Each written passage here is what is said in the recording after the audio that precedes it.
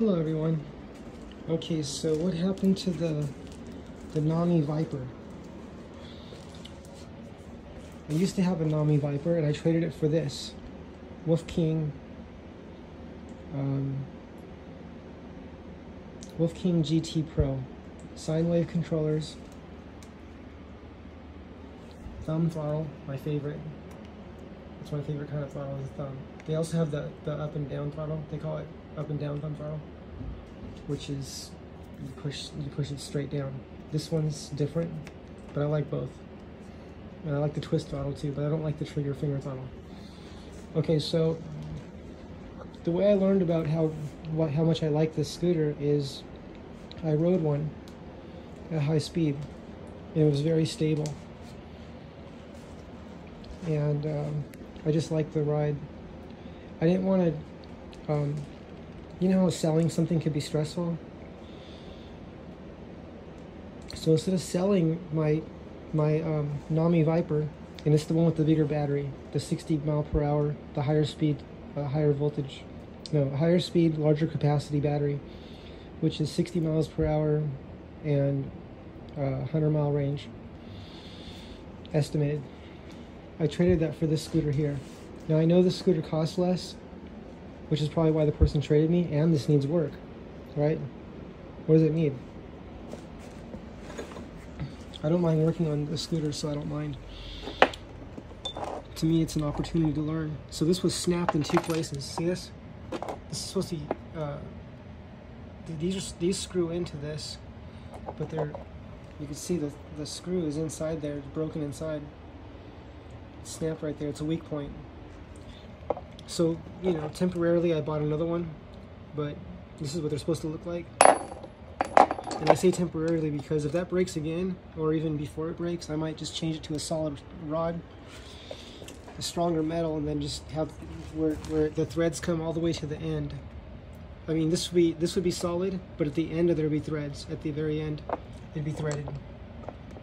That's my thoughts. Thread it at the very end, and then put a nut on the end, a big nut. That's my thoughts on that. But I like this so much, right? What do you think that is?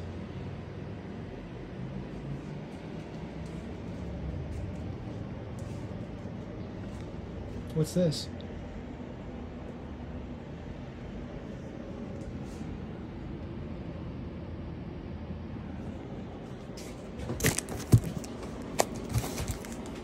Let's see if we can see what this is.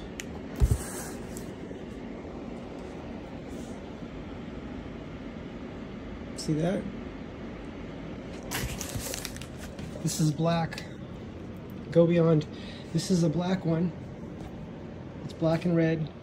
This one's black and yellow. Or gold. I guess that's the gold color. Is it gold or yellow? I don't know. So, what's going to happen to these scooters? That's a Dualtron Storm. This is this Charger sitting on top. This is the Dualtron Storm. That's the Dualtron Thunder, the first one. Very nice scooters, but at high speed, like when it's full speed, these do not feel as stable to me. And these both have steering dampeners on them. See these steering dampeners? This has very good steering dampeners on there, on both of them. They're very good. And these are nice scooters to ride. They're built really well, but I like how this scooter feels at high speed. It is, like the way I described it, is rock solid stability. I mean, it is just absolutely, the steering is solid. It doesn't try to do the speed wobbles at all. And those scooters are both tuned. The suspension is tuned on those. People that know much more than me tuned them for me, based on my weight and based on what I'm asking for, which is high speed, and they don't want the steering to wobble. This one comes out of the box ready to go, and I can go full speed with no steering dampener on it. Now, I opened all this up because I'm pulling the motor out because I thought the bearings were bad on it, but I found out that this was snapped in two places, which was allowing these two, I don't know what you call these arms, it was allowing the arms to move like different directions like this, right? Instead of up and down together. When that snaps, I think they can go like this. If one can drop right? And when it does that, it was causing the bearings to jam and grind. So I don't think the bearings are bad, because if they were straight, it wouldn't do that. I would go back there and straighten the wheel, and then it wouldn't do it. So maybe the bearings could still be changed, but when the wheel's straight, it doesn't grind. So I think it was just binding the bearing by putting a side pressure on it when this thing, because this was broken 2 places, allowing those 2 arms to go out of alignment, I'll call it that. Okay? But now that I already got it apart, this is what happened so far. This is where I am right now in this. I damaged this thing taking it out. This is a seal that keeps dust out of the motor, right? So there's a bearing in there, and this is the dust cover, I'll call it. Well, to get that off, I have to take the whole wire out. I thought about cutting it right here. That's one nice thing about the Dualtron Storm, is you can unplug the wire. If I understand correctly, the wires can be unplugged right here. Very good tech, right? And this has the release of the battery that can come out. I like that. And that's what they're doing that with the Wolf King GT. It's called the GTR. It's going to have a battery that can be released.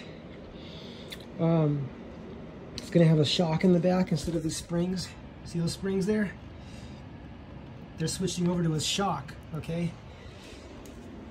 With an actual shock back there, which reminds me of the Nami Viper, the Nami Bernie Viper.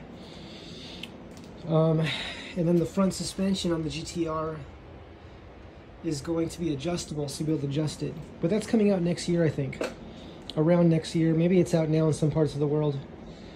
I don't know when Voro Motors is getting it. They might be getting it before then or around that time as well. But meanwhile,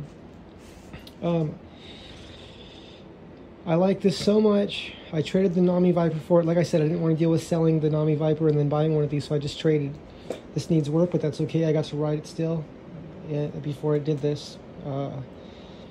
Those were probably broken already. I wasn't jumping it or anything. It looks like the brakes are old. So,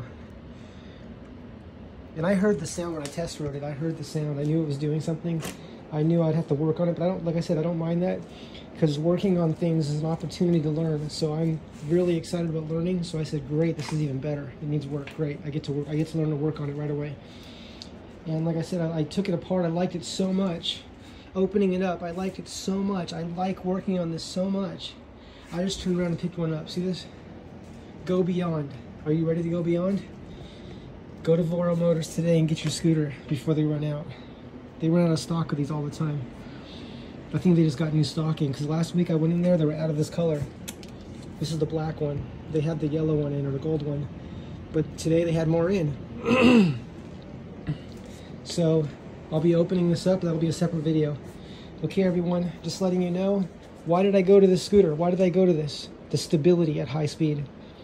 So if you're doing 25 miles an hour and you're happy with that, which I was for a long time, I was riding really fast scooters that can go 50 miles per hour, that can go 60 miles per hour or more, but I wasn't going that fast. As soon as I started to ride that fast after a couple of years of riding these, as soon as I started to go faster, I said, wait a second, this is, what's happening here? What's the steering doing? Okay, I talk to people, I ride their scooters, I ride different scooters, I talk to people some more, do some research. I said, I want to try this one. Everyone that rides a scooter, even in the reviews, they get off the scooter or they stop and they immediately say, this is very stable at high speeds. That's the first thing they say. Stable at high speeds. Now I understand what they were talking about. Wolf King GT Pro, everyone. Have a great day.